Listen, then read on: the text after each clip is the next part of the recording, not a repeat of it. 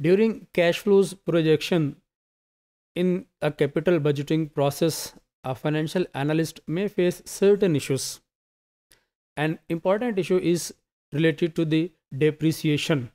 Depreciation issues can be further classified into three other issues. First is the policy. This means that whether the an asset is to be depreciated in the year of purchase and not in the year of sale, or vice versa. The second is the method. By depreciation method, we mean straight line depreciation method, return down value depreciation method, sum of years depreciation method, unit of output, and many others. Another issue in terms of depreciation is the conventions. This means that either the company is going to use half year convention, where a half year depreciation is used irrespective of the induction period of the asset, or full year convention, where the asset might have been inducted for only a portion of the full year. Next, depreciation methods are different from accounting point of view and from tax point of view, and there may not be necessarily an agreement between these two options in terms of policy, in terms of convention, and in terms of methods. So we can say depreciation issues like policy, methods, and conventions may vary for accounting point of view and tax point of view. So far as depreciation in capital budgeting is concerned, depreciation plays a significant role in determining financial worth of the project in such a way that return down value method, when used, it generally improves net present value and the IRR on the project than the usage of straight line depreciation method. Because depreciation has a direct effect upon a tax has a direct effect upon the depreciation. In this way, the tax adjusted depreciation, when results in tax savings, it enhances the net present value of the project and the related IRR. On the screen, you can see a comparison of tax savings through the change of depreciation method. We have certain data like a cost of 200,000 rupees and residual value of 25,000 rupees, economic value 5 years, tax rate of 40%, and cost of capital of 10%. Whereas the depreciation rate under written down value method has been computed at 22.28%. If at the bottom side we see the last column's totals, which is the tax saving, we see that tax savings in the straight line method are 53,071, whereas the tax savings in the return down value method in the lower half at right side is 53,373.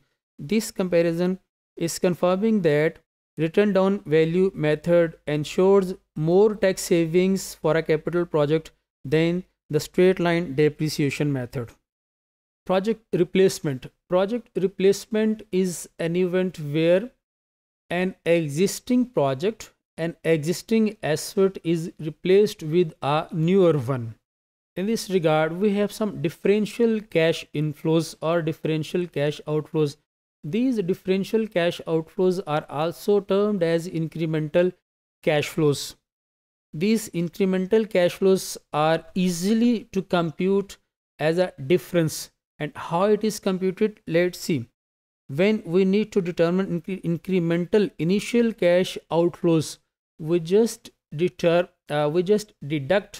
the salvage value as a tax adjusted salvage value on the disposal of an existing asset from the initial cash investment of the new asset. The resulting cash flow is termed as incremental cash inflow, incremental cash outflow. Now, how to determine incremental operating cash flows? We have two projects. The first is the existing project, which has its own existing operating cash flows in terms of sales, in terms of operating operating cash expenses in terms of depreciation, in terms of tax rates.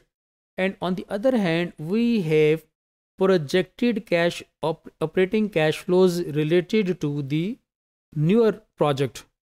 Now, in order to determine incremental operating cash inflows, we need to determine operating cash flows of existing project from the operating cash flows of the newer project.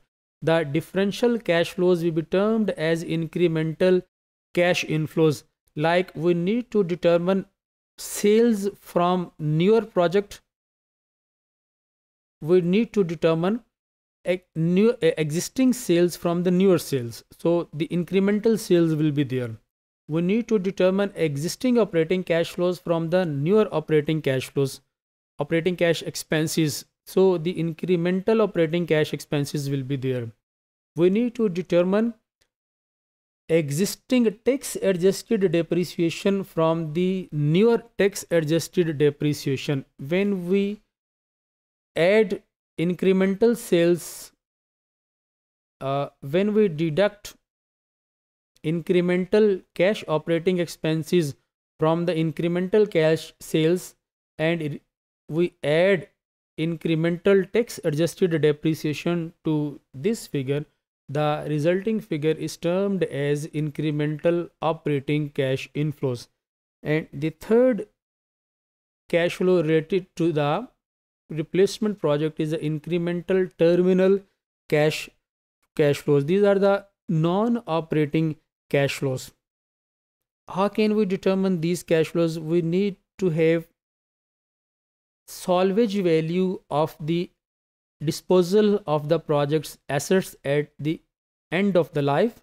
Then we have recovery of the investment in net working capital items. Now when we add these two cash flows, we deduct tax adjusted gain on the disposal of the newer assets from these total cash flows. So the resulting cash flows are known as incremental terminal non-operating cash inflows. The last issue in this regard is the inflation, which is a phenomena of persisting rise in the general price level. We know that we have nominal cash flows. This means that these cash flows carry the effect of inflation therein. We may have real cash flows. By real cash flows, we means that these are the cash flows that are free from the effect of inflation, or in other words, these are the inflation adjusted cash flows. Then question arises, why inflation is significant in capital budgeting? A financial analyst in the process of capital budgeting can use both nominal cash flows or the real cash flows, but he has to be careful while discounting these cash flows. If he is using nominal cash flows, then he has to use a nominal rate of discount. If he is using real cash flows, then the discount rate that is used to determine present value of these cash flows should be free from the effect of inflation.